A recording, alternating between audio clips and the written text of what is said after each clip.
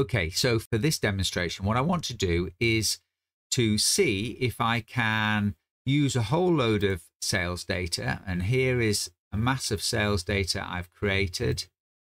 See if I can use Manus to do analysis of it. So I'm going to download the data. Hopefully I've got enough credits. I popped it in and I've said, take this sales spreadsheet, clean it, find trends, build interactive charts, and write an executive report. See what we get. Okay, so let's see what we got. Move me over. I've got a whole series of documents. Sales performance analysis. Let's have a look at that. 2,000 transactions across 10 countries. It gives me an executive summary. Going a bit weird with the font. Methodology. I want some graphs, but it's analyzed the data. Let's have a look at the dashboard. See if we've got a sales. We've actually got a sales dashboard. We do.